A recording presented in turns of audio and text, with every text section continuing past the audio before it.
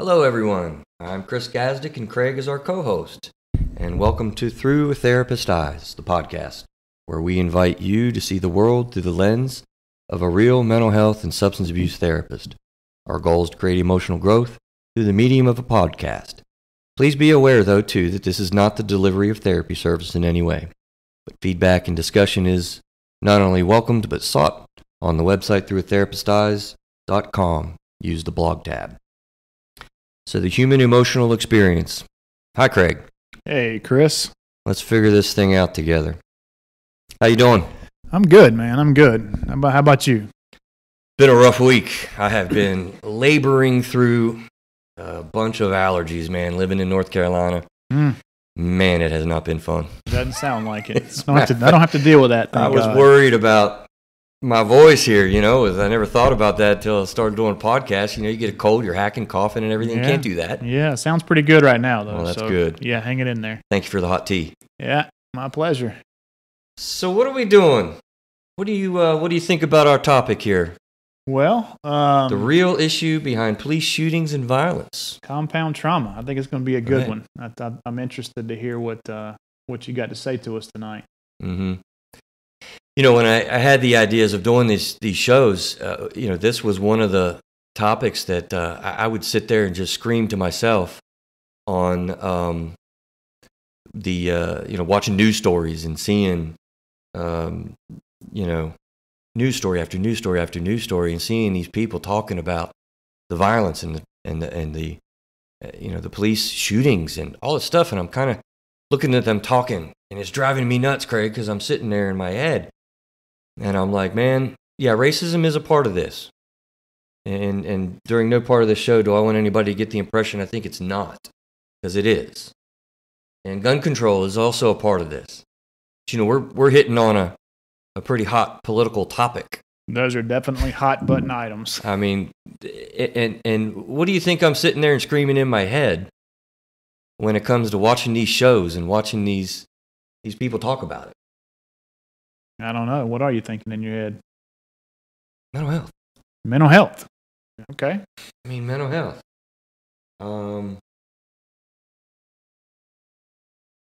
It is, in my mind, a super large, high percentage of a mental health issue with these folks. And it just makes my heart bleed for the many, many, many situations that you can just take your dag pick on a news story. Yeah. And I think you might want to clarify the comments earlier. It's about racism and it's about gun control and those things. I don't think all police shootings are a result of racism or with gun control. I'm sure those are elements in some of the instances that we see. But in my mind, I would say that that's not the overall issue. I think what you're saying with mental health is more of an overall issue than probably anything else. Not to say that those other factors aren't a part of it, but I'm not sure they're a part of every instance of the things that we're seeing on the TV. And let's also start, before we even hardly get into this show, you're right. I agree with your thoughts. Let's highly clarify and highly point out that I personally, and I think you do too, very much support our men and women in blue. But today we're not really going to be just talking about our men and women in blue. But they don't get enough support. They don't have enough appreciation and understanding in what it is that they do for us. I'm a high supporter and believer of speaking up for them, and really all the first responders. Absolutely. Some of my best friends are police officers and first responders, so I second you on that. So to all of our first responders and men and women in the police force around the country, really, truly thank you for what you do for us every day. Absolutely. Absolutely. So I'm going to make a simple argument. Here's my argument that I believe we really need to pay attention to. It is a crucial issue for really our whole society. I believe that, traumatic events have a cumulative effect on any individual that is enduring the traumatic events, and that the effects need to be managed with an eye towards mental health of that individual. on an individualized level. That's the belief I have. That's the argument I want to make, and I want to make a case for that. Okay. Now say that one more time if you don't mind, Chris, just so myself and perhaps the audience too is clear on what you're saying. Traumatic events have a cumulative effect on any individual, and that those effects need to be managed with an eye towards mental health of that individual person. Got it. So you're saying repeated traumatic events. So if we're talking about maybe not even police officers or first responders, but we hear so much about PSD in our military. PTSD, I'm sorry. But we hear so much about PTSD in our military. I mean, those guys, when they do a tour, however long that lasts, 6-8 months, a year, every day, a daily basis, they're getting hit with potentially death, at any moment.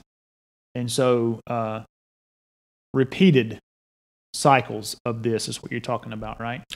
Yes, absolutely. It's we're going to talk about that. And I want to make the point, maybe it's a good point to make now, that, we think of the military with PTSD. You think of the Vietnam guy who's living in the trailer, going crazy when he hears a gunfire from what is really a car what do you call it? Backshot or backfire. Backfire. Yeah, backfire. That's something that we really think of. You think PTSD, boom, military, and that's not the case. We're going to talk about PTSD today, but it's the chronic and repeated danger of events, and it doesn't necessarily have to be PTSD.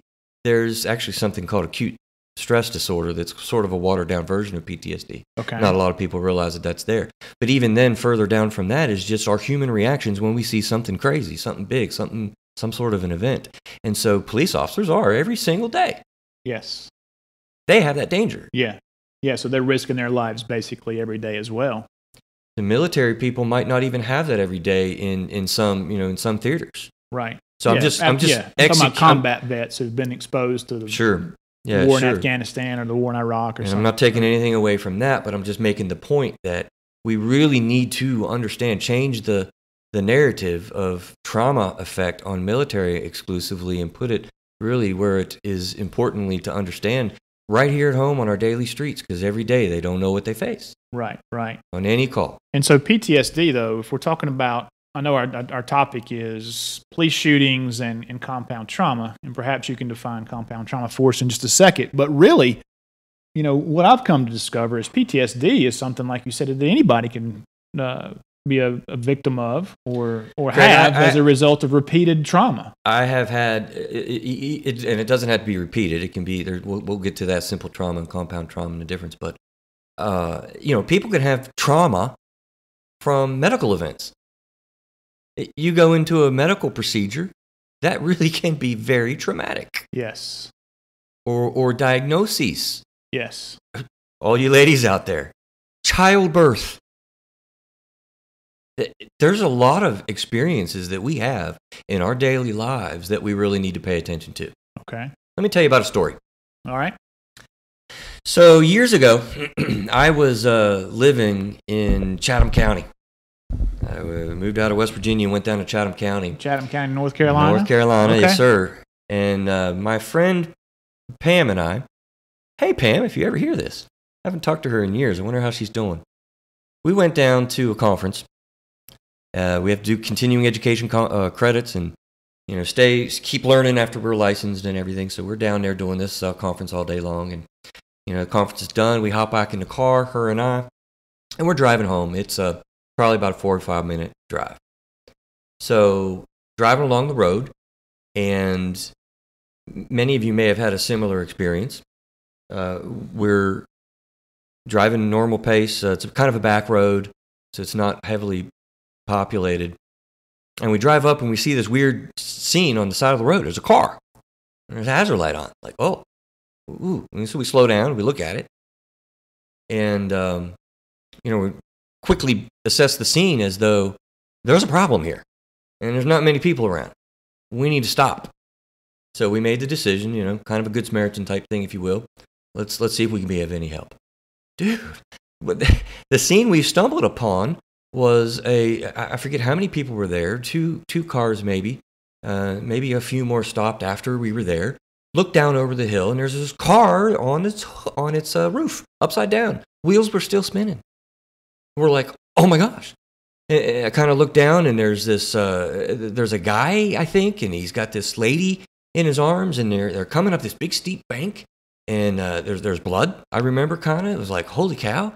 I looked at Pam and asked her to get some towels or get something, and I ended up being the guy who walked her up, handed her to me. I thought of first aid and whatever, so I kind of took her and, kind of stabilized her neck a little bit, and kind of sat her down, and, we're assessing, and somebody's screaming about the car still on, and is it going to blow up? And, they go down. I don't know what they did, and I'm sitting there with this lady, and I'm sitting there face to face with this lady now, and, she's got a phone. She's frantic. I'm trying to calm her down. My energies kick in, trying to figure out, all right, what do we need to do? How does this all work? What is the next step? What needs to happen? Talk to her husband on the phone. This was a big event, and those are I'll spare you all the further details, but the detail is important that she was ultimately okay, and nobody was hurt. The car didn't blow up, but as I said, many people may have had sort of experiences like this, right? Yeah. It was a very energizing, that's a key word, it was a very energizing experience. What do you do when you experience something like this? What happens? Okay. So what kind of traumatic effect did this have on you? I mean, is this something you took away? That some kind of, explain more about how this was a traumatic event.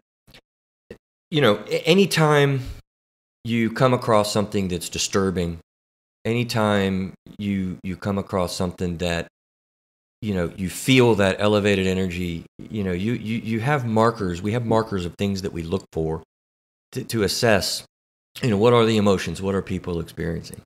And these shows need to be longer, man. I swear we're going to try to keep them short because I want to spend a lot of time too, and we're probably not going to be able to get to it. How do you manage it? What do you do? There's a natural question at the end of this. What are we supposed to do with police officers and all these first responders? And there's a lot to that. Get attention to it is the main idea today. Yeah. Okay. So you're looking at some of the, let's look at defining some of these things and, what is it that we're talking about? Trauma. You were just asking me that. So I Googled and prepared some stuff, from my experience and what I've seen and what's written. And I guess I'm going to try to do a quick, Trauma 101 class to present some things so we have some language. That's a great idea. APA. You ever heard of APA? I don't think I have. They're the big body in the mental health field, the American Psychological Association. And we all have associations. Social workers have associations too. It's called the NASW, National Association of Social Workers. All these legal and groups of people, counselors have their boards and they have their association, but a lot of times you'll follow APA, American Psychological Association. They define trauma as a person's emotional response to an extremely negative, disturbing event. Traumatic event, thus, would be any event that causes trauma. Okay.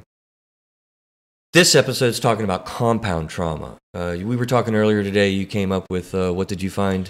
Yeah, when I Googled compound trauma, most of the things that came back were complex trauma. Complex is another way of referring to it. Combined trauma, people have said. So a lot of those terms are really synonymous. Compound trauma just means that you've had one traumatic event in your life, followed either months or years by another, and then maybe another, and another. Okay. Yeah. Typically people, unless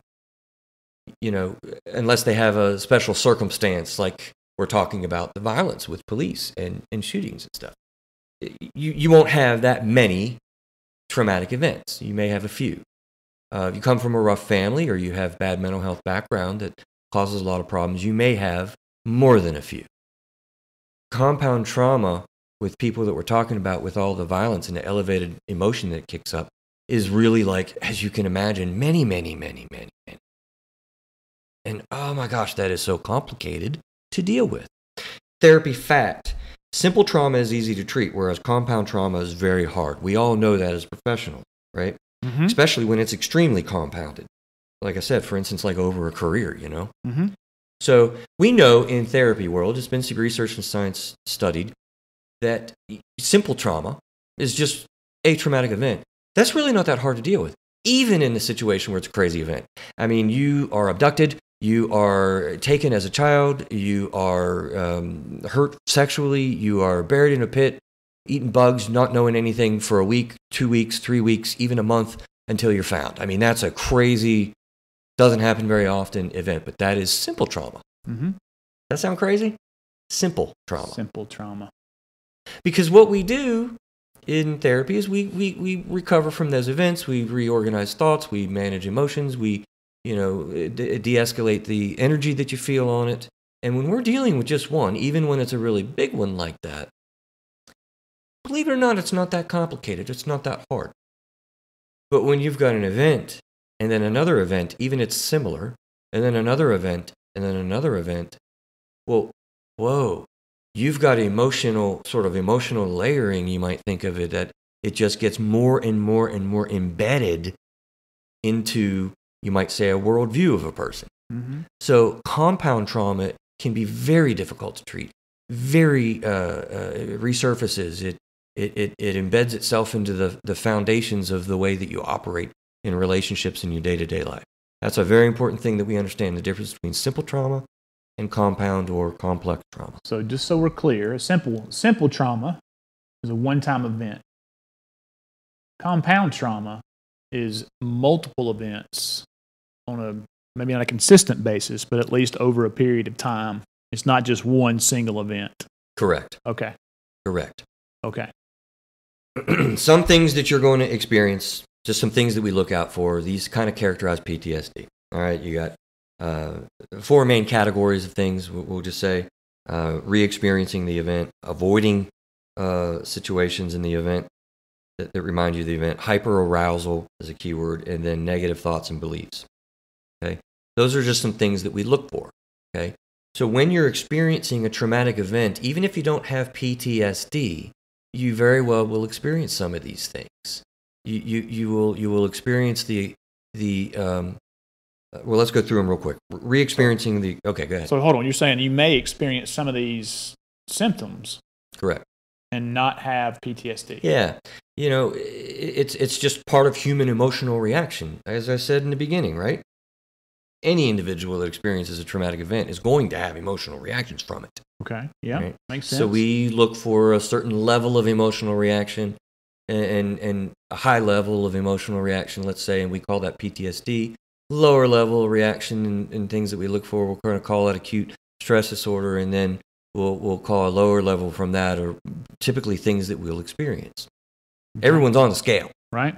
You can't go through a traumatic event and not be on scale, I would think. At least some level. At least some level. Okay. And again, think about that for first responders. Maybe you don't have PTSD or even acute stress disorder, but you go on your first call and you get a crazy event, you're going to have a reaction. Yeah. You can't not. Right. And then you have another reaction. You kind of can't not. Mm-hmm. You see where we're going? Right. You go to another one and another one. Trauma. Now you start having normal reactions that a human being would have in a situation that it begins to build on itself. Now you probably are starting to develop really signs and symptoms that we can actually diagnose of acute stress disorder. We ain't even gotten to PTSD yet. Okay. It's just the way human emotions work. So some of the things we look for, again, I want to get out real quick. Trauma 101. Re-experiencing is the first big category. You may have upsetting thoughts. You might have memories. You begin to have a little bit of flashbacks on the events. Strong feelings when something is a reminder of what happened. Physical responses with any reminder. So your heart rate gets elevated. You just get a little bit worked up. Mm-hmm. Avoidance of a situation. You might avoid people that remind you of things. You might avoid places that remind you of that happened to you. Trying to be too busy to avoid memories. Just sort of. You talk a lot about monkey brain. Avoiding conversations about the event. How do you not avoid conversations as a normal police officer or a trauma treatment provider on an ambulance? Mm-hmm. You're gonna go home and say, "Hey, honey, how are you? Yeah, okay. How was your day? Oh, good. Yeah, mine was fine. Yeah, mine was just fine. Arms and legs and stuff were missing, but it's fine." Yeah. No, right. It's not. Anyway, okay. Yeah, it's not fine. Hyperarousal, trouble sleeping, you get irritable, you have difficulty concentrating, you kind of feel this on guard feeling on guard. That's going to happen when you're dealing with a lot of people day in and day out that don't like you. Mm-hmm. Police officers deal with a lot. Mm-hmm. Feeling on guard, being jumpy, being easily startled. Last big category, negative thoughts and beliefs. You have a hard time with specific memories of events. You might lose interest. Little depression begins to sip in. You feel distant from others. You feel just a sense of not really being happy. We talk about work burnout. So all of these things put together, you may have some of them, you may have a lot of them. We diagnose, and that's a whole other story. But those are some of the things that people will experience day in and day out. How do you deal with that? That's a big question. How do you deal with all those things? Gun control is important. Racism is important. But when you're not equipped and you're not prepared and we're not looking at this from a mental health perspective, I'm going to submit to you that oftentimes people get triggered in situations where they are massively elevated with a life and death situation, kill or be killed. We have no idea, people that haven't experienced that, what that must be like day in and day out. Mm-hmm. Baltimore is on, the news a lot. I know I don't want to pick any particular story because they're all very similar and there's particulars for each situation. But I'm really wanting and glad that we have this kind of a show to bring awareness to this, because I think we as a society have got to get it together and have people prepared that are dealing with this on a professional level. Because I see it, that it affects marriages. It affects people, individuals. It affects the execution of policing and what are some of the other first responders? I mean, Firefighters, firefighters. My cousin is an EMT, and some of the stories he's told me about coming up on wrecks like you're talking about, and the condition he finds people's bodies in these scenes is just horrific. I have one that I told you about with the wreck. Back to that, I felt energy as I was telling you that. Yeah, I can go back to that event. I saw the car; it was gray. I saw the woman's face as I was describing that a little bit. Right. So Chris, what do people, if you're a police officer or first responder of some sort, I mean, is it how do you start dealing with this stuff? Is it find a therapist? I mean, is it what is your recommendation to people? There's a lot of recommendations, and I know that's why I said at the start, man. These shows can be much longer because there's a lot to answer that question with, and it's important. A few things are certainly talk about it. We have debriefings that people have to do in the military, and you have write-ups, and if you have particular difficult situations, you might take leaves of absence. There are some things that our organizations currently do. I don't want to give the impression this is completely unaddressed. Mm-hmm. But I might make the statement it's completely inadequately addressed. Now that might be controversial. Right. But I think I might be willing to make that statement. We do address it, but not completely adequately at all. Right. And it's causing problems, yes. Big problems. Now, do you know, and I'd like to maybe revisit this topic at some point and maybe interview or have one of those we folks talked on about our that. show. We've got some people that we could ask to come on and speak directly to these things. But do you know if do police departments and military? I know the military has some level of support for veterans who come back home. They're trying. Are there things out there for these guys to tap into, or what? They're trying, but first of all, there's great resistance from the individual themselves. Yeah. Okay? I think we've talked about that before a little bit. Maybe in our intro, is people think therapy's for wimps, right, or whatever. Right, man. And these are just, the main purpose of this episode today is to bring awareness and to elevate our understanding that it needs to happen because it's causing our society at large problems, and it's not their fault entirely. Mm-hmm. Not being any specific situation, but they're not adequately given preparation for this. And they resist it themselves. Yeah. So a willingness to engage. There are things called EAP services, employee assistance programs. cities will afford them the opportunity to attend a therapy experience. Some will seek it out themselves, family and friends, church, prayer, meditation, managing emotion. Boy, there's a lot of things I can rip off to say, off the top of my head of really what do we need to do? What do we need to do? There's a lot. It's an interesting topic. And I think probably, from what I'm hearing you say, is we're talking about police officers, first responders, we've mentioned the military, but really anybody who's experienced some level of traumatic event. Yes. Could be suffering from PSD or PTSD. I don't know why I keep saying PSD. It's all right, I love it. But PTSD-like symptoms. I mean, I don't have to be a police officer or a firefighter. Either full-blown PTSD EMT. or acute stress syndrome or lesser than that. All that means is you have less of the symptoms, a normal reaction. Yeah. In a lot of sense, PTSD is normal. Yeah. Now it sounds like it. I mean, who hasn't had some level of traumatic event in their life? Life is not easy or peachy keen, right? Right. So I'm sure that people who are listening to our show, even if you're a single mom or whatever, or just the average Joe, you've had some level of trauma, in your own life, whether it's life-threatening or not. Right. I can think of a few examples in my own life of things that have happened to me in recreational type activities that have scared me. Listen, I would be very nervous to play softball right now. You know why? Because I had a traumatic event when I busted my arm. 2 plates and 12 screws later, and a big bulge in my right forearm leads me to be very anxious at playing softball, which I'd love to do. Yeah. I tell you, might be a really stupid example, but I took a scuba diving class one time, and we had to go down to the bottom of the pool and take our mask off. And I was nothing really happened, but it was just a really uncomfortable experience for me having that mask off. Mm-hmm. And now the thought of being down there at the bottom of that pool, with no mask on, it still kind of makes me a little bit jittery. Like you said about the example with the car wreck. And that's a big thing. So it could be something really silly like that you have some kind of issue with. And you might think it to be silly, but the way that the people are experiencing, and honestly, when we're in the middle of that, our emotions do not feel silly. You can feel They're not desperate with it. Yeah.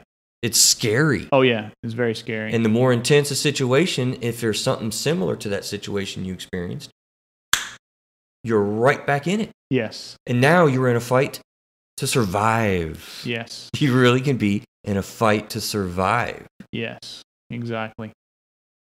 So, yeah, right? So, what do we do as a society?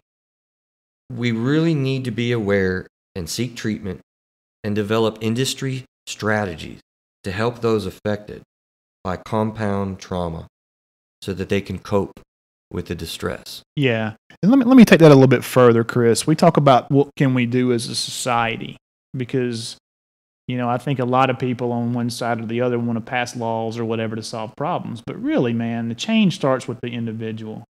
If I want to change society, I have to change myself. So in my opinion, and you're the therapy expert over here, I don't want to take over the show. You're fine. But in my opinion, you have to come to some level of self-awareness to say, hey, I need to do this. This is something I have to take on. I'm experiencing these issues, and I need to figure out what to do to get myself back in a better place. And I think that's how we change society. We raise our own level of awareness and take responsibility. And if we all do that as individuals, it changes society overall. I agree. And in addition, though, the reason why I'm saying industry standards, because when you have a particular industry that's particularly affected, such as a lot of our first responders with fire and rescue and police, these industry standards need to be developed so that we really, as a society and as a city and as a unit, support each other and support them in that. Yeah, no, I agree. I think those programs should be set up and available to those folks, and whether it's in the police departments or fire departments or wherever, corporate America.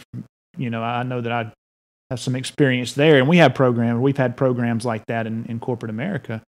But if I'm Johnny Q Law and I've got that program out there that I can go to, I have to be the one that makes a decision to go take advantage of it.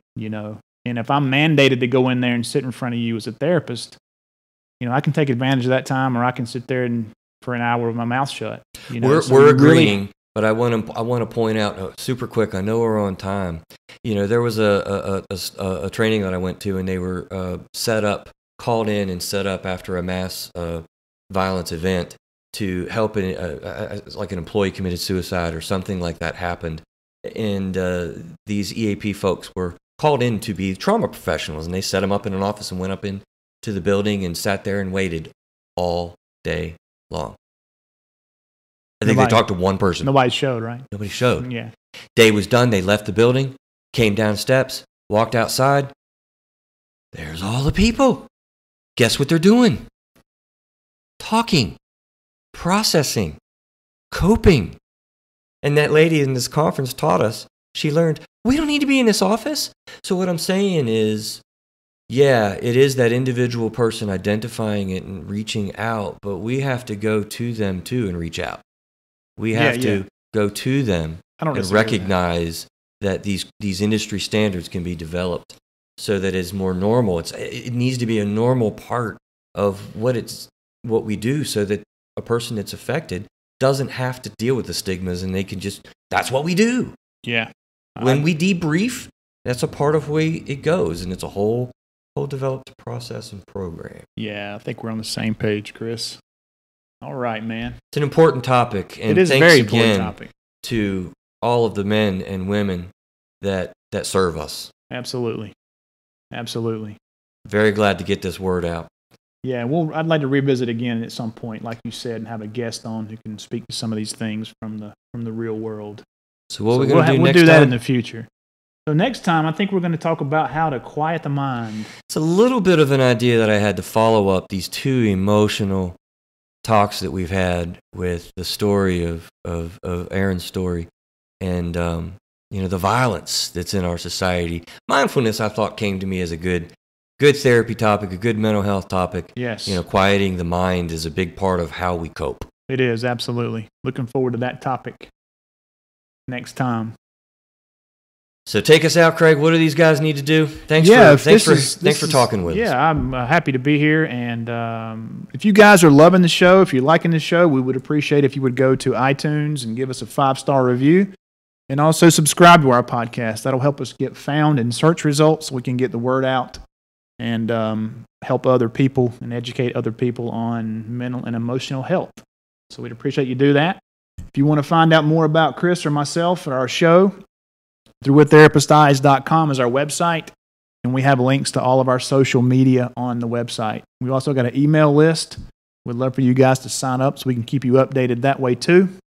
And I think that's a wrap, Chris, unless you have anything else. Fantastic. We'll see you next week. Great. Thanks a lot, folks.